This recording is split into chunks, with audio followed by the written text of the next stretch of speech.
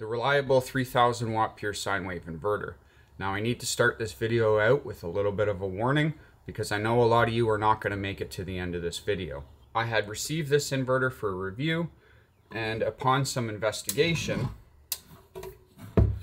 when I received my unit, I did not have any markings on my terminal block for my neutral, ground, and live wire, or line or hot wire, whichever you want to classify this one as. So I reached out to Reliable to give me some direction on which terminal is for which wire.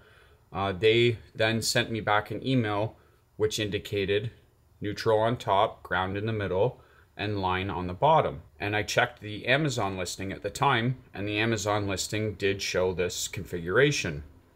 But then after testing, I realized that in fact the top wire is actually the live wire and the bottom was supposed to be the neutral.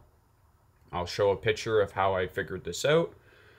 Easy way that I did it was I took my multimeter and I checked for continuity between the line wire here and the line wire here, and there was nothing. And then I moved it up to the neutral wire and I had continuity, which meant that the live wire over here was the neutral wire over here. So I contacted Reliable again, and they have since updated their Amazon listing to reflect that the live is at the top and the neutral is at the bottom.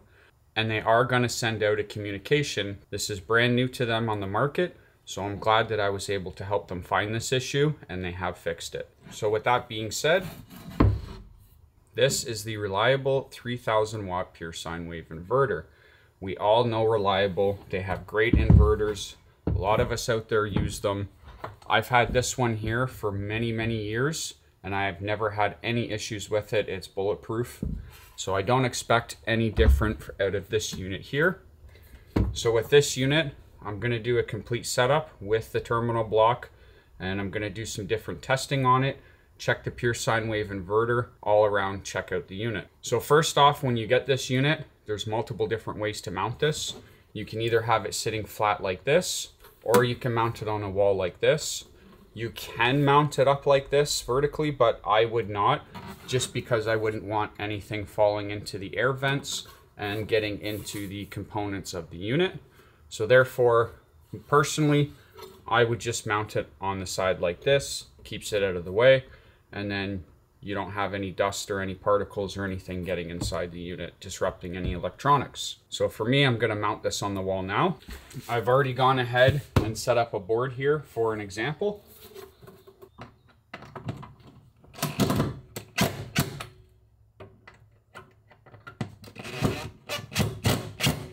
Okay, now we have it mounted on the wall. Now let's talk about cabling. So with the unit, you get 2 positive cables and 2 negative cables. Now these are meant to be paired together. So you're going to have 2 on your positive terminal of your battery going to your inverter, and 2 negatives together going to your inverter. These are 10mm wires, about a 4-gauge wire, maybe a little bit thicker than a 4-gauge wire, not much.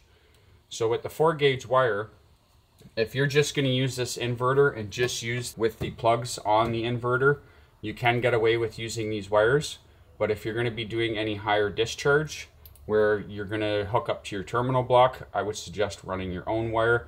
I'm going to be using a 2-gauge wire, and I will show that later on. But for now, we're going to hook it up with the cables that were included in the package, and we're going to turn it on and see what happens. So for this demonstration, I'm going to be using lithium iron phosphate. There is a certain technique you have to use to hook these up in order to protect the capacitors on your inverter, and I'm going to show you guys that now. So I'm going to start with my negative wire. Make sure if you're using a wrench like this, you don't contact your 2 terminals on the battery. It can be very dangerous. So in the instructions, they say to have the washer up against where the lug contacts, but I'm more favorable of putting the washer behind and having your terminal lugs directly onto the metal of the inverter. To me, it just makes more sense for contact.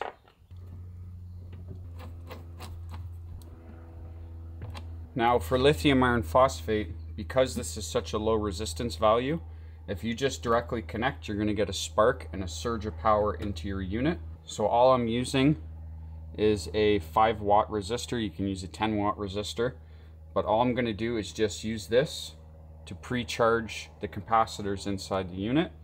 So you just hold that for a few seconds, and then when you make your connection, there's no spark and there's no capacitors blowing up. So I'm going to put the washer, then lock washer, and then the nut.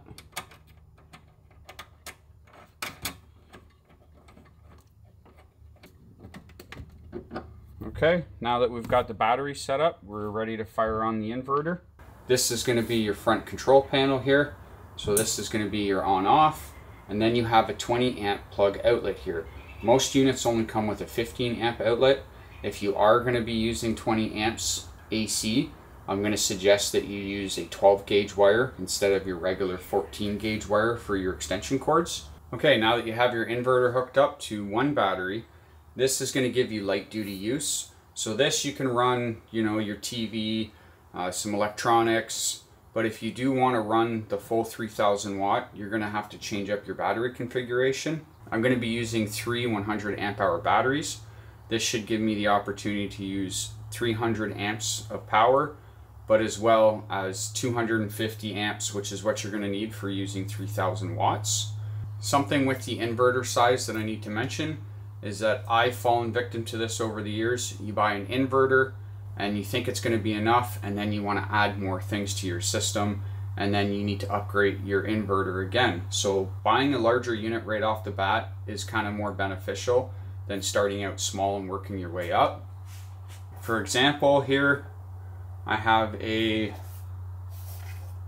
300 watt pure sine wave inverter. Then I have another 3000 watt pure sine wave inverter, and then a 4000 watt pure sine wave inverter, a 1500 watt, and a 2000 watt pure sine wave inverter. So instead of bumping up every time you want to add something, for the inverter I typically suggest go larger, and then that way in the future when you want to add more things, you have the ability to do so. So now that you've run it, you run, let's say, a small fridge and you run your TV and such, but now you want to run a coffee maker as well as your fridge and TV. So you're going to have to scale up on your output as well as your battery.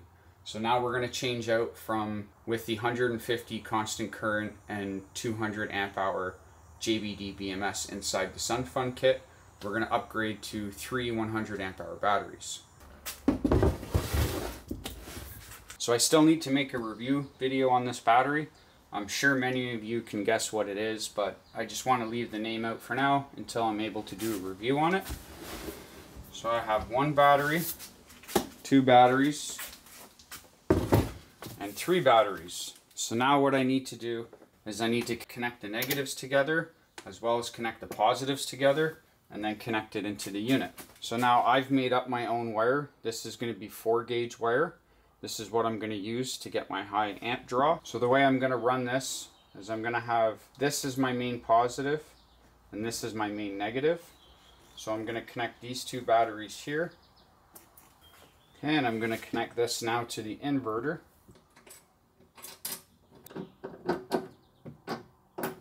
Now the inverter also comes with these protective caps.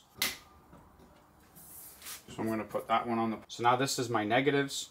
Now I'm going to connect up my positives. Before I move any further, make sure all your batteries are at the same state of charge. So bring them up to full and then do this connection.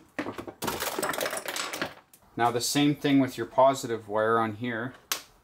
I'm going to pre-charge the capacitors with a resistor. And then there's no spark.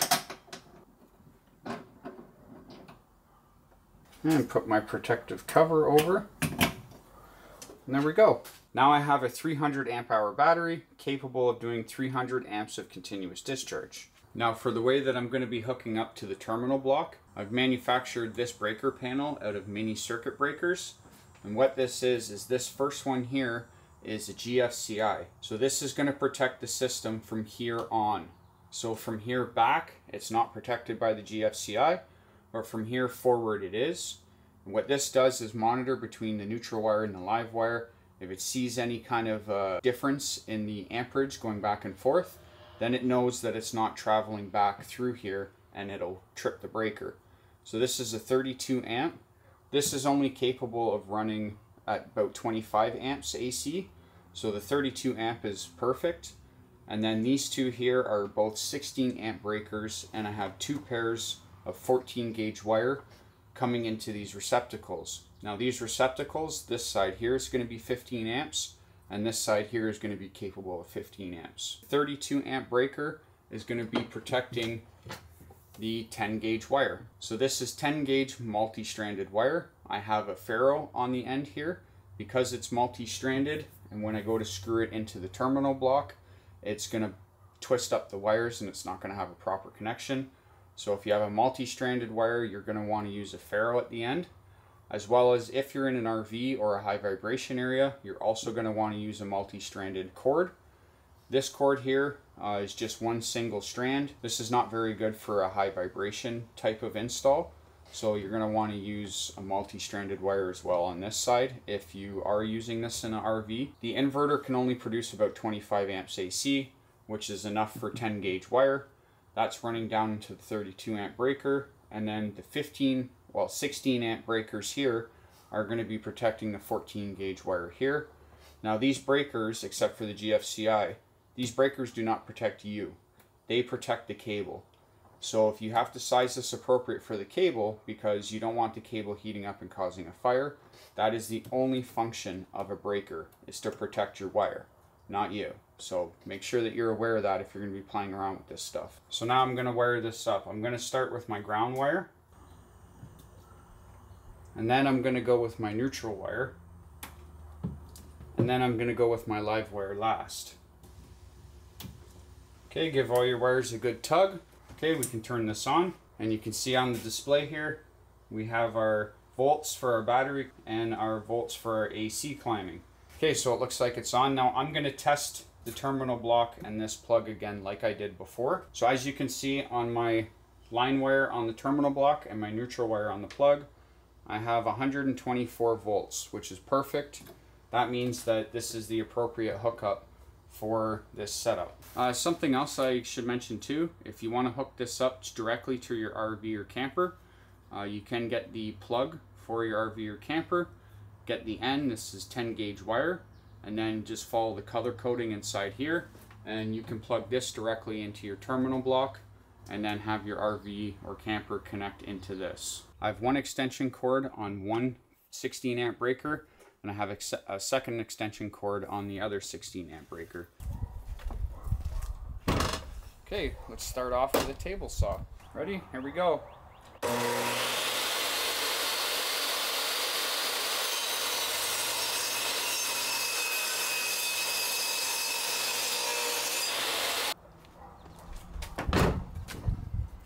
Miter saw test.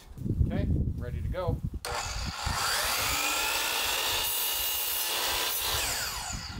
We had a little bit of a hiccup at the start.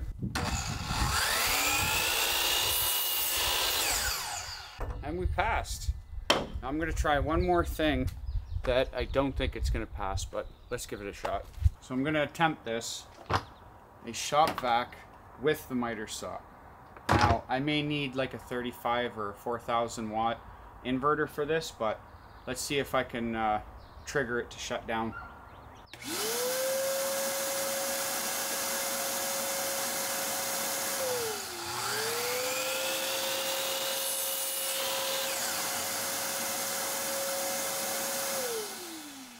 Okay, well, it worked. So a shop vac and a miter saw, and it still worked. Well, that was pretty impressive. I did a shop vac and a miter saw at the same time, and it didn't cut out. Now, if you're going to be doing something like that prolonged, I would strongly suggest upsizing your inverter, maybe to a 35 or a 4,000 watt inverter, if you're going to be continually doing that. That was just a quick demonstration, just did a couple cuts, so it's not going to destroy the unit, but I would suggest getting a bigger unit if that's what you're going to use it for. But I thought it'd be interesting to try it out anyways. Okay, there you have it. Worked as advertised. They have updated for the line ground neutral on Amazon, so you can follow those instructions if you purchase this unit. So if you were to use two 100 amp hour batteries in parallel, you can run easily a coffee maker, a TV, and a few small other things. If you upgrade to 3 100 amp hour batteries to run this unit, you can easily run your mini fridge, coffee maker, TV all at the same time. So if you have any questions about this, leave them in the comment section below. And if you like this video and find it interesting, like, subscribe, and leave your comments down below. They help out a lot. And thank you for watching. Bye.